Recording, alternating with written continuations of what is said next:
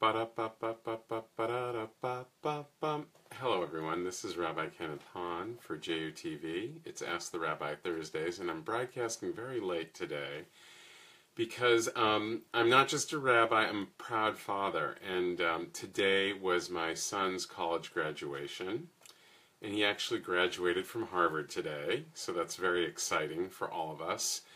And I'm broadcasting because the commencement speaker today was Mark Zuckerberg, and of course I have been talking about technology lately, and it just seemed appropriate to do something quick insofar as Mark Zuckerberg was the commencement speaker today at Harvard.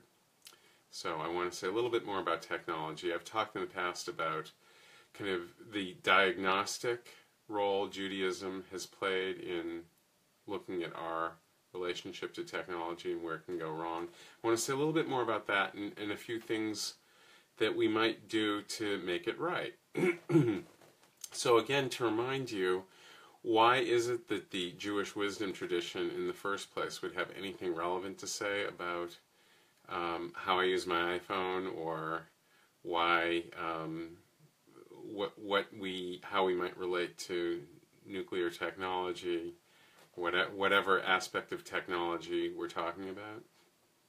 And the reason why I argue that it is very relevant is that Judaism, among the world's religions today that have survived anyway, is probably the one that has spent the most time dealing with agriculture. Most Jewish holidays are actually agricultural holidays, and of course we talk a lot about how we relate to agriculture in Judaism.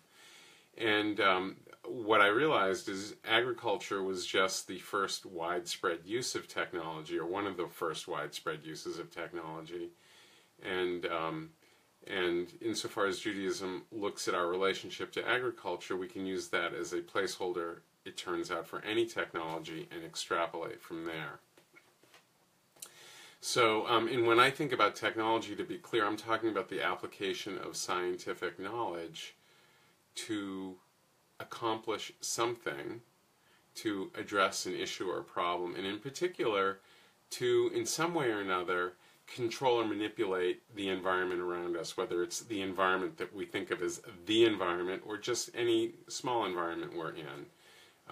Could be a car or whatever, but we want to control our environment. So what I'll do is just review very quickly a few of the insights I think we can discern from the Jewish wisdom tradition, and these come straight from the Torah as it happens. So the first one I want to talk about, and there are a great many, is Judaism really defines, I think, the optimal stance we should take towards how we relate to an environment or the environment. And what we learn in one of our two creation myths, and I'm thinking now of the Garden of Eden, is that the optimal stance is really one of stewardship, where we acknowledge that we are a part of the environment and don't have dominion over it, and that our best approach is really to be a steward rather than the master of the environment. And that's very clear. It's a very clear message in the story of Adam and Eve, but of course we know what happened. We ate from the tree of knowledge, acquired knowledge and self-awareness, and started using that knowledge to manipulate our environment. And in that respect, the cat was out of the bag, and we let the cat out of the bag. And that's really kind of how it works with just about every technology. We embrace it, and frequently not knowing what the consequences of embracing it will be, and then we deal with the consequences, good or bad, of that technology. So, and to be clear, technology is not inherently deemed something good or bad in Judaism. After all, in the next story, the story of the flood, we use technology to save humanity. But by the same token, in the very end of that story, we use technology to build a tower up to the sky, the Tower of Babel, because we have, in our recognition that we have learned how to manipulate environments and control outcomes to some degree, we start not just to think that we are in the Jewish parlance, B'Tselem Elohim, or created in the image of God, we start to think that we actually are God ourselves. We take on this God mindset. And it's very significant in the context of agriculture because, of course, agriculture addressed one of the very basic existential questions of humanity, namely, where is my next meal coming from? In that context, so the first one we had was the optimal stance towards an environment when we're in it, and then we know that we developed a God mindset in association with technology. The next one I would say, fast forwarding in the Torah, is when we embrace technological means and methods, very frequently we screw things up.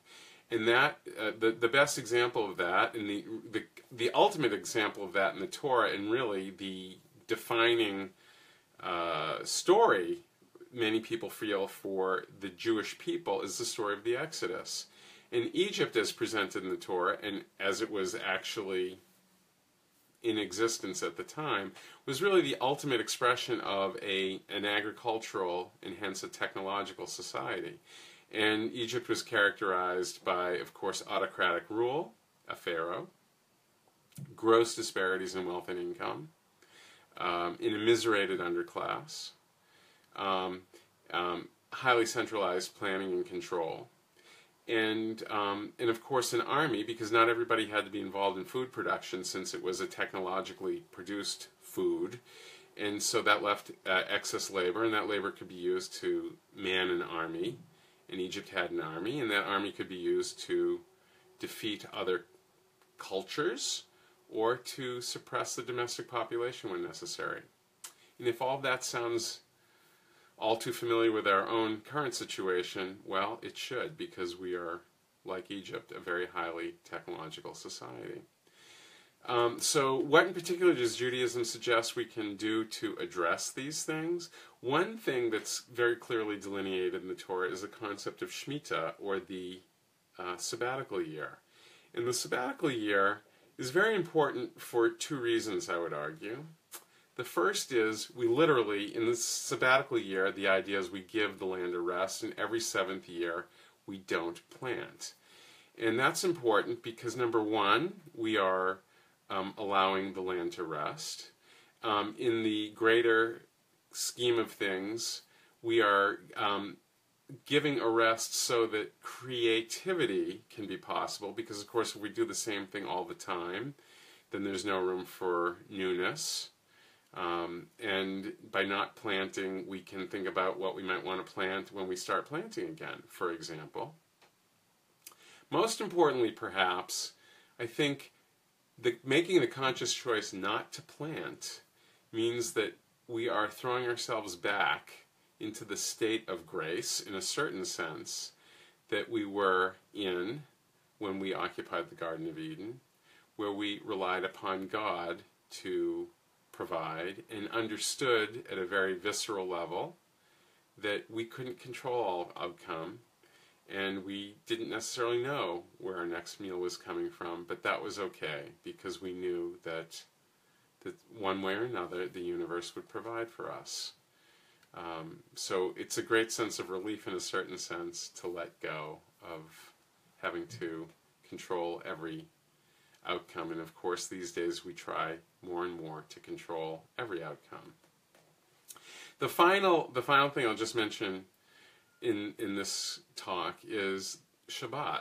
And Shabbat is frequently thought of as the greatest gift Judaism has given to humanity, and it really is an amazing gift. And now, particularly in the context of Mark Zuckerberg's remarks, I would say when I think about using my iPhone, the really dangerous aspect of it is how I can use it to make every day and every moment of every day very, very similar in terms of the quality of my interaction with it. And one of the things that has become problematic over time is the time has become homogeneous. Every day is like every other day. Every hour can be. And in particular, we can work today whenever, from wherever, for whatever reason. And I think this is why many companies are now moving to this new concept of employees being able to take as much vacation time as they want or need when they need it, because there's a recognition on the part of those companies that their employees work all the time. They work at the office, they work while they're commuting, they work when they get home, after they've put the kids to bed, and sometimes, sadly, even before their children go to bed. And technology was supposed to free up time so that we would have more time for leisure or for creativity, which is the real goal of Shabbat as it happens. And one of the key principles of Judaism is creation. And it hasn't worked out that way.